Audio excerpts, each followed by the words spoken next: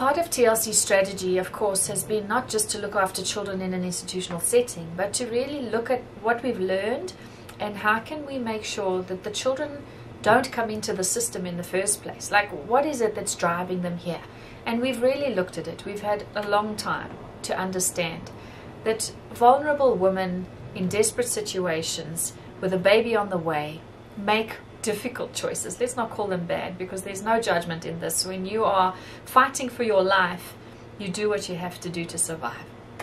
And a newborn baby is often a threat to a mother's survival when she's living in an unsustainable situation with a baby. So let's take the judgment off the table and really look at how do we go to these mommies, find these mommies in their desperate situation and empower them in a different way. I'm not talking about just giving them food parcels, and I'm not talking about just teaching them how to sew ironing board covers or dog beds. I'm saying, how do we really invest in the family, in the matriarch on her own, not excluding the fathers, but in the South African context, many people that we come across are without partners. So they are women who have found themselves carrying a child and now are without support.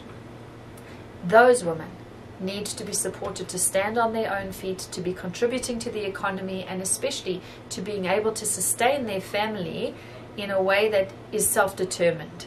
And to do that, we have to go upstream from where TLC has always been, where we've been receiving the babies after they've been born.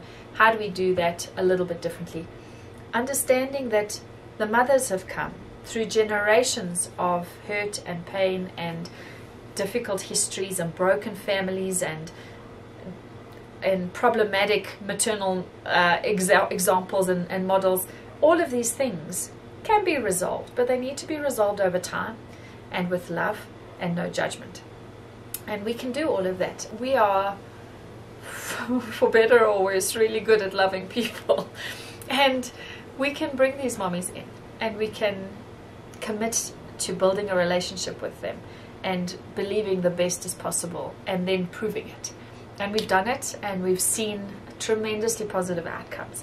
But we don't have to do it alone, and we can't do it alone. But what I mean by alone is you can do it.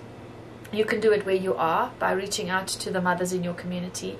You can offer yourself as a resource for advice and for guidance and for eldership and leadership and mentorship. Those are all within your power too. And we are doing it in our particular context. And we really believe that this is a strategy that we can do that prevents the need for children to ever come into institutional care or foster care for that matter.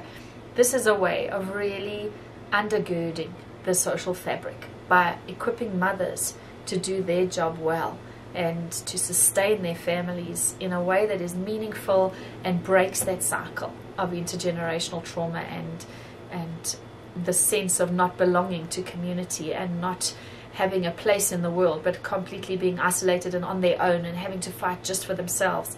We can build relationships, we can build communities, but we have to all do it together. We have to all want strong, positive, loving spaces, but we have to live it. You can't just make it and then walk away. You have to make it a lifestyle. You have to live the community. You have to walk your values every day and just really lean in to the messiness that is humanity and understand that even on your worst day, I'm going to love you through that. When you can do that, you can change a life, and that's really what we believe here. So I look forward to the journey with our mothers as part of our strategy to make sure that children don't end up in institutional care.